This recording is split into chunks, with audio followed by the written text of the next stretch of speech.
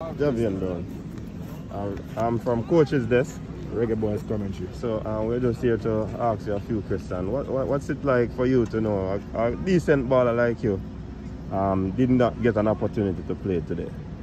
I mean, it's a part of the process, you know. I can't say much.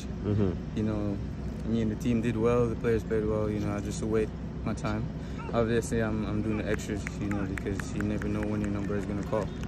You know, so whenever I get my chance, you know, I just have to grab it with two hands, you know. Okay, good. What do you think about the team chemistry, this result? We got only a draw, but what do you see looking forward? I mean, obviously we wanted to win, you know, but a point is always good. You know, we just have to get in a rhythm. I think it's a great team. You know, it's just a lot of factors and that happens, that distraction, you know, and so you don't get a result, you know, but we have a good team, you know, and I think once we get a win, that's where it starts. You know? And that's the last question from me. Are you able to play centre back, Javain? It's a good question. Yeah, I've played centre back for when I was young. I started centre back pre-season for Vancouver.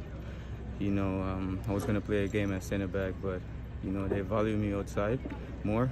You know, so I play right back, but it doesn't matter where the coaches put me on the field. I always try to give 100% no matter what. Yeah. So which one of the positions you believe is the better? Because we hear that you can play right back, left back, and centre back. Which one of them you believe is your better position or best position? I mean, I don't really believe in where it's better for you. It's where the coach wants to put you at the moment. You know, so if I get a chance to play any one of them, I would just go there and give 100%.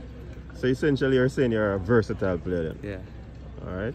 Respect. Come on, respect. Yes, look forward to seeing you.